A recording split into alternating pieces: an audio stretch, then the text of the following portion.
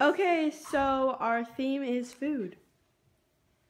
Okay, so first we have the tape roll up here, and then we drop it down, and that makes the ball roll down the ramp and over a little bit of height. And then it makes the toy car move into a domino effect into the cereal boxes. And then the cereal box hits the other toy car and makes the dominoes, or the Jenga blocks.